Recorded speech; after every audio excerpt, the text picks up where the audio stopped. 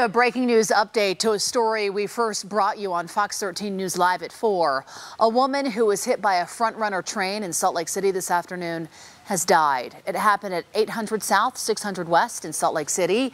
UTA says the woman was waiting to cross and started walking after a Union Pacific train passed, but she did not see the FrontRunner train coming from the other direction. UTA says the crossing gate was down, but she was standing inside of it. UTA also says her identity is being withheld until her family has been notified.